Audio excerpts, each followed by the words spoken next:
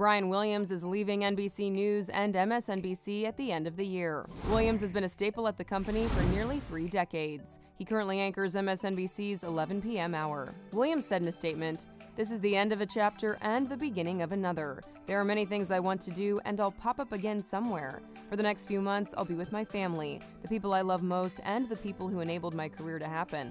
And MSNBC President Rashida Jones said in an email to staff Tuesday evening, "Brian's time at NBC has been marked by breaking countless major stories, attracting leading journalists and guests to his programs, and most especially, great resiliency. He has built a fiercely loyal following for the 11th hour, and we and our viewers will miss his penetrating questions and thoughtful commentary." Williams, who served as chief White House correspondent early in his career, began his anchoring career on MSNBC in 1996, and also anchored the weekend edition of NBC Nightly News. He became the weekday anchor of NBC Nightly News in 2004, but his run on Nightly News came crashing down in 2015 after exaggerations and falsehoods were found in some of his reporting.